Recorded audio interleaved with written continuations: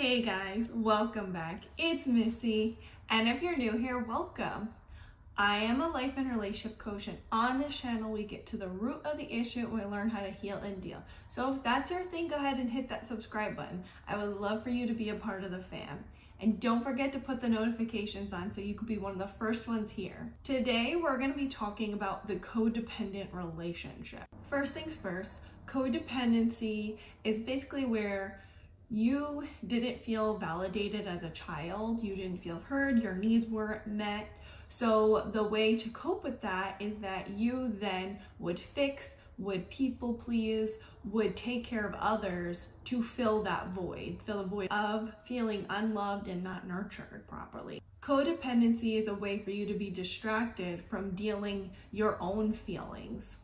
It's a way for you to feel needed, to feel wanted, and to feel accepted. And it's also a matter of you feel lost when you're not needed. You are so used to taking care of others and self-sacrificing that when you're not, you don't know what to do with yourself. When you're codependent, most of the time you feel this emptiness. You feel like something's missing. And the way to temporarily fill it is by taking care of others, by fixing, by focusing on others. That's how you feel like that love jar, but it doesn't stay. You'll still feel that emptiness every once in a while because it's only a temporary fix. So usually you're codependent because of two reasons.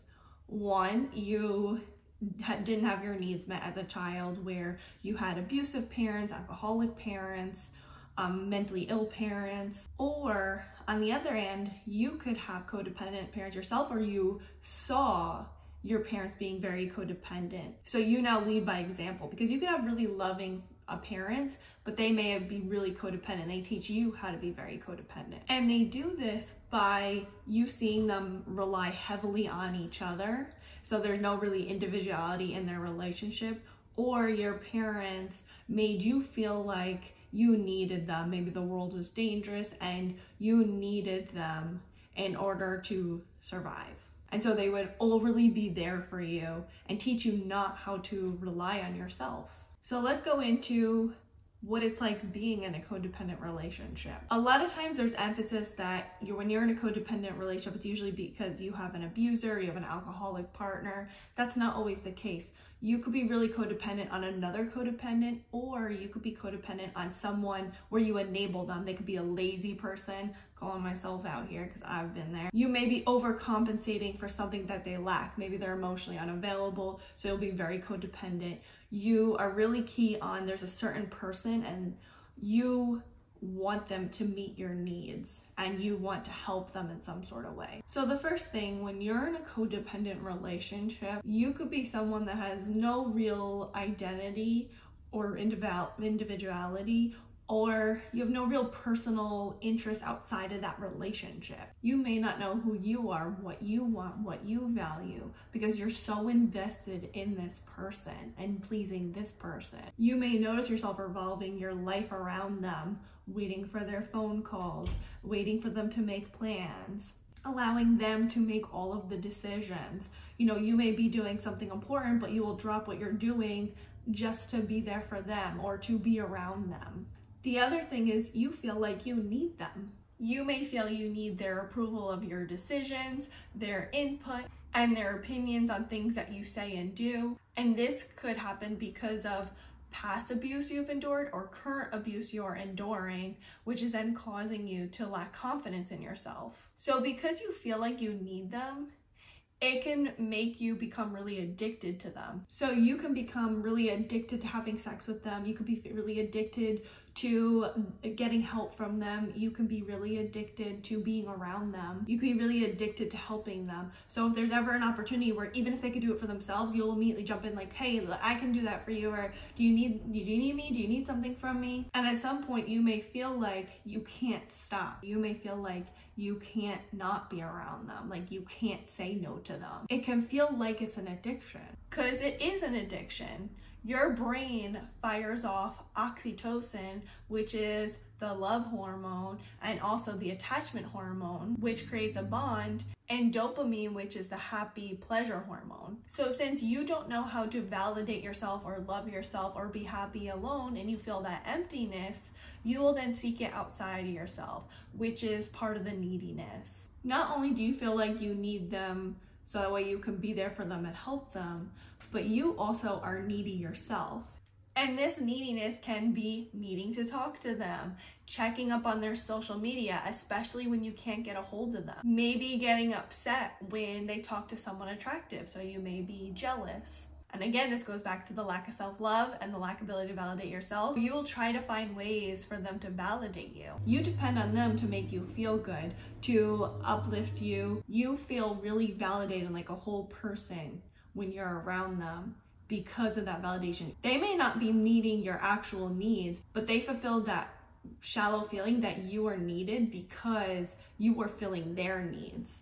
And so because you are constantly giving yourself to your partner, you're looking for the same in return, which the neediness goes into fear of abandonment. You know, fear of abandonment comes from you being abandoned when you were a young kid, you having inconsistent care, and you just overall not getting your needs met from the time when you were an infant. So because you didn't have that strong bond or attachment to a caregiver, to your parent, you now fear others will abandon you, and you'll never have that security as an adult, or you'll never have that sense of belonging. So the insecure attachment and the fear of abandonment comes out in two ways. It comes out with you being overly needy, where if your needs are not met, then you will punish that person that you feel like should be meeting your needs, or you will be avoidant, and you could do both. So if you feel like they're not meeting your needs, you will punish them by ignoring them, by being passive aggressive, by maybe withholding love and affection from them. You want them to know in a subtle way that you're not happy about what happened, but you may not communicate what is actually going on. For instance, maybe you called them, they didn't answer your call, and you really needed them at that moment. You are really feeling down. You may then punish them for it, and you may not answer their calls. You want them to know you're pissed off, but you may not want to face it and have an actual conversation with them about it. Because confrontation can be scary. If you confront them, it will turn into maybe an argument, and then they may leave, which is one of your biggest fears. Or if you're in an abusive relationship, you're scared of the abuse that's to come, so it's safer to keep your mouth shut. But you could do both. You could be needy where you punish the person. One of the punishments could be is that you want to leave them, or it's not working out for you. In reality, do you actually want that? No, but you're so afraid. You're like, I'm going to cause it to happen. I'm going to get them before they get me. You may self-sabotage and talk about leaving them, or do things to cause them to want to leave because of that fear of abandonment. So you will avoid dealing with your feelings, but you still have that fear of abandonment. You still are terrified of them leaving. You avoid being alone. You have a real fear of being alone, because when you're alone, you have to deal with your feelings, and you avoid dealing with your feelings. So you will really fear them leaving, which in turn can cause them to leave. Because when you hold on to something really tightly, it eventually tries to escape. You know, same thing with a fish. When you hold on to a slippery fish, it will, jump out of your hands. It will slip right out of your hands. That's what happens with that fear of abandonment. You try to hold on really tightly, and so you will be overly needy, or you'll be avoidant, which then causes your fear to happen. Another thing is you always put your needs last. So because you constantly seek the approval of your partner, and you're constantly trying to get that validation, you will overly self-sacrifice, and you will always look to your partner to see what they need first before yourself. It's really hard for you to recognize your wants and needs, and for you to ask for them. And you also may feel responsible for your partner's feelings. So because of that, you don't want to make your feelings apparent. You don't want it to seem like you have needs because they matter first. If you feel like they're not getting their needs met, you feel like then you will not feel validated as a person, and you'll feel worthless. So you will take responsibility for their feelings, for everything that's going on with them, to meet what you think are your needs, but in reality, your needs are not really being met. You are just overly self-sacrificing. And in your wiring, you have believed that's the way you feel like a whole person. How you feel fulfilled is when everyone else is taken care of. But at the end of the day, you still feel that emptiness and that sadness because in reality, your needs are not being met. Which goes to the next point is you don't communicate your feelings. So because you completely have lost yourself in taking care of other people, you don't identify with your feelings. You have no idea how you actually feel. You maybe know the basics of like, I'm angry, I'm sad, but you don't realize what causes it. And you have no idea what you want.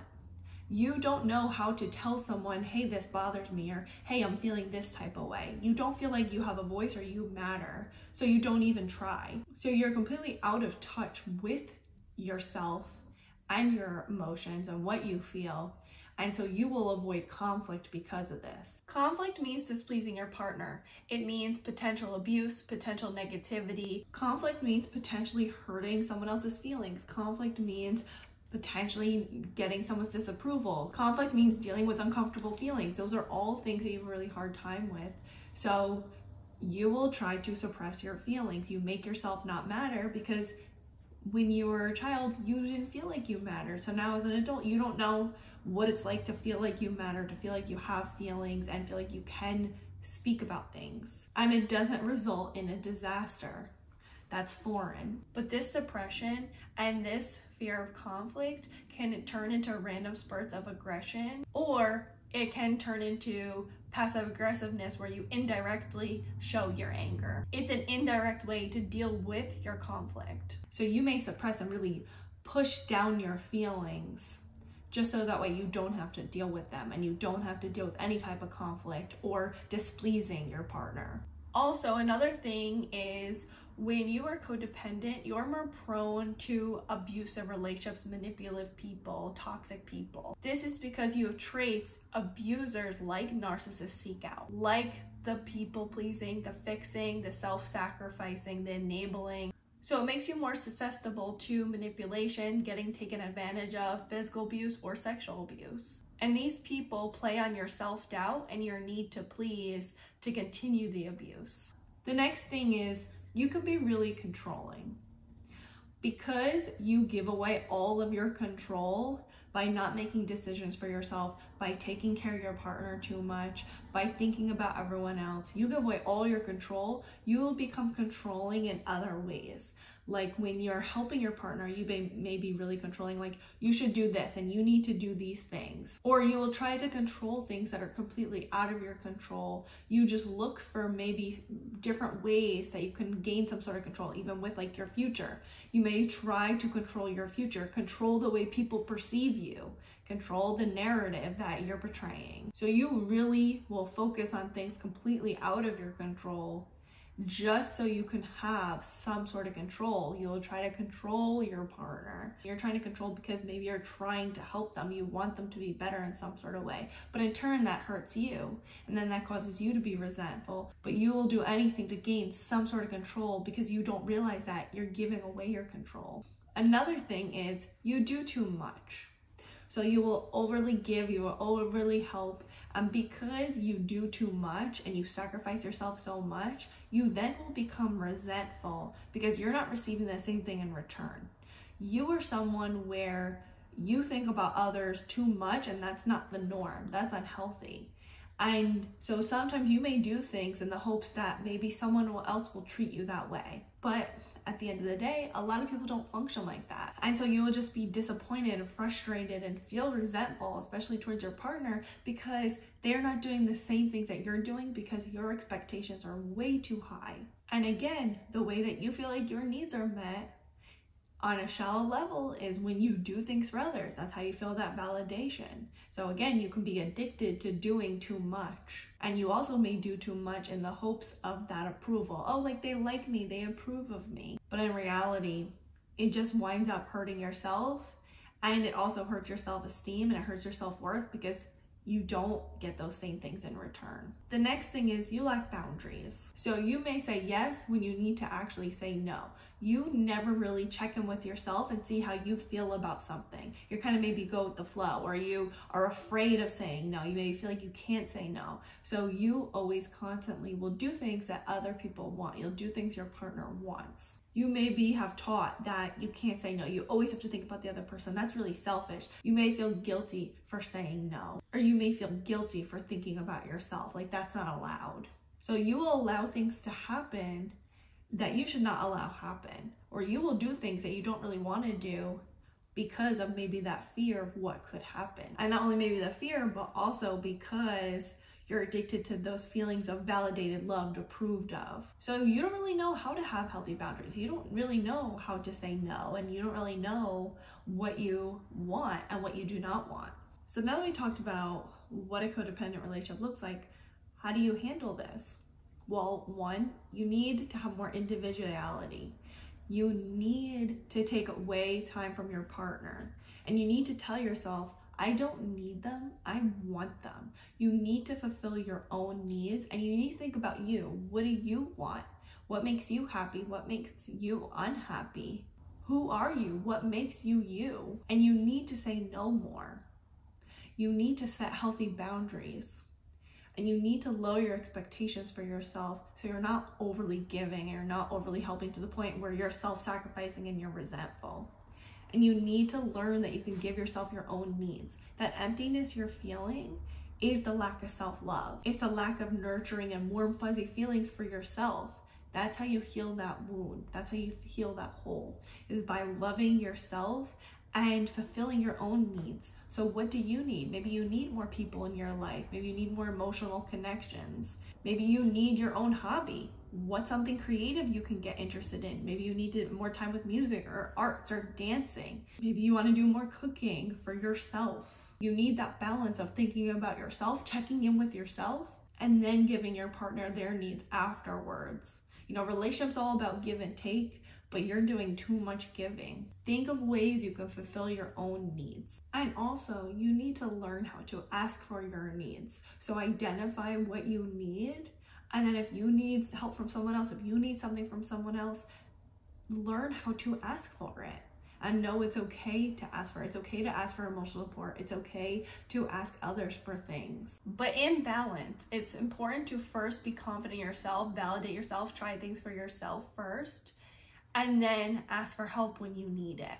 Part of life is being able to know when you can do things for yourself, and also knowing when you need to ask for help. I have a video on setting boundaries, how to say no, and also I have a whole video on 8 tools you need to heal codependency, which I really recommend. So what do you guys think? Leave it all in the comments below, and please don't forget to like, comment, and subscribe, and share with someone you think may need it. Until next time, thanks for watching. Bye guys. Funny story, I got my hair caught in a blow dryer this morning. I don't know how that happened. But my life flashed before my eyes, and I literally thought I was gonna have to wear a toupee or a wig for the rest of my life. A toupee? Boys wear toupees. Why would I wear a toupee? Which kind of goes into your fear of abandonment. That you feel like should be needing your need. I put my lights on too bright and now I can't see. Oh, highly sensitive ass. So it makes you more susceptible?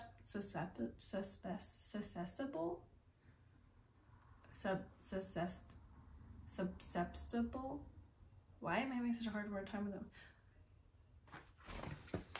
Susceptible?